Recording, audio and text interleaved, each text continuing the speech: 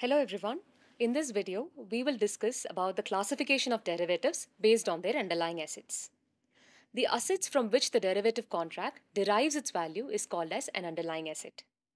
So the major classification of derivatives based on their underlying assets are as follows: currency derivatives, commodity derivatives, equity derivatives, index derivatives, and interest rate derivatives. Let's begin with currency derivatives.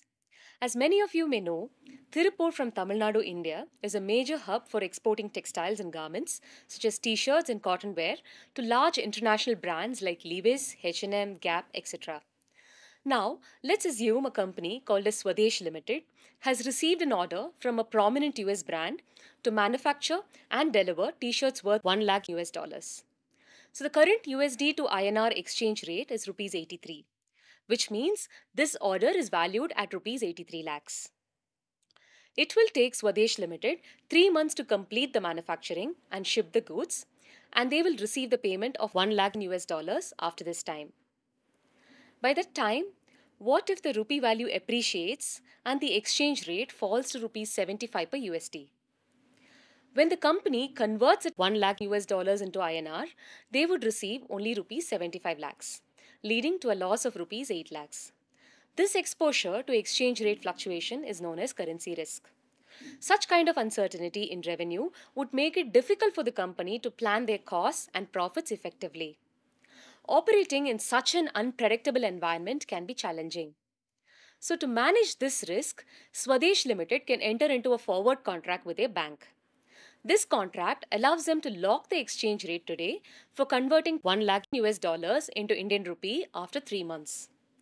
Suppose the bank offers a rate of rupees 80 per USD.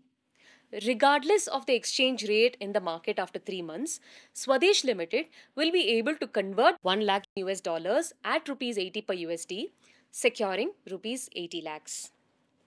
By doing this, the company locks in its exchange rate and ensures stable revenue, allowing it to plan major expenses and margins with certainty. So, now do you wonder why is a forward agreement called as a derivative contract? The reason is that the forward contract derives its value from the price of the underlying asset. In this example, the underlying asset is the currency. So the forward price of rupees 80 in our example is derived from the prevailing exchange rate of the currencies in the market. So, based on the underlying asset, derivatives can be named differently. I hope this makes sense now. Now let's move on to the commodity derivatives. Commodity derivatives are financial contracts that derive their value from the price of a physical commodity. Imagine an Indian airline company like Indigo wants to manage the risk of rising fuel prices. Fuel, which comes from crude oil, makes up about 40 to 50% of the airline's operating cost. So changes in oil prices can have a huge impact on the company's profits. Let us say crude oil is currently trading at rupees 6,000 per barrel. The Indigo Airlines is worried that in 6 months, oil prices might increase due to several factors such as reduced global supply and production cut by major oil producing countries. If prices rise to 7,000 per barrel, their fuel costs will go up, which in turn would affect their profits.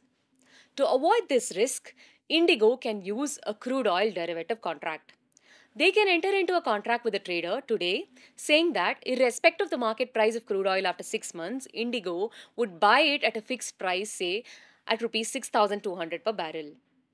Later, after 6 months, if crude oil rises to 7,000 per barrel, without the derivative contract, Indigo would pay 7,000 per barrel, increasing their cost.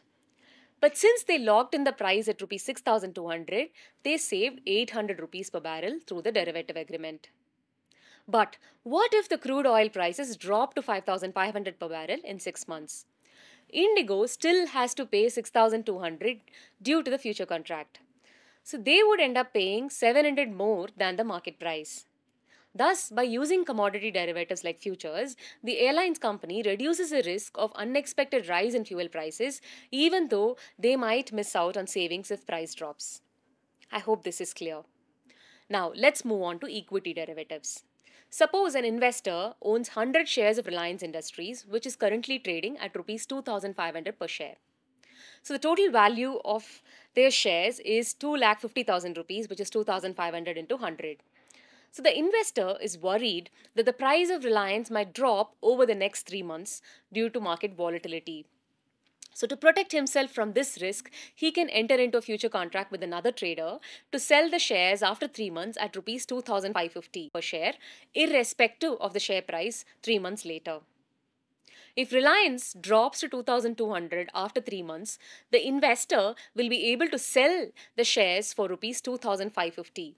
But if Reliance share price rises to 2,700, he would miss out on some of the profits because he had locked in the selling price at 2,550. So in this case, the investor might lose the extra profit, but he's still protected from the downside risk. There are other derivative instruments such as put options, which allow individuals to limit their losses in case of price decline. We will explore the various types of options in detail in the upcoming videos. Now let us move on to index derivatives. In the case of index derivatives, the value of the contract is derived from an underlying broad market index such as the Nifty 50. For example, let's consider a fund manager overseeing a portfolio worth rupees 500 crores, which is invested in various large cap stocks. If the fund manager anticipates a short-term market downturn, instead of selling all the stocks, he can enter into a derivative contract by selling Nifty futures or by buying Nifty index put options. So even if the stock prices fall, the losses incurred will be compensated by profits made in the Nifty futures or put option. To determine how many units of Nifty futures to sell in order to have a perfect hedge, we need to know the beta of the portfolio. We will cover these calculations using real market data in upcoming videos. Finally, let us move on to interest rate derivatives.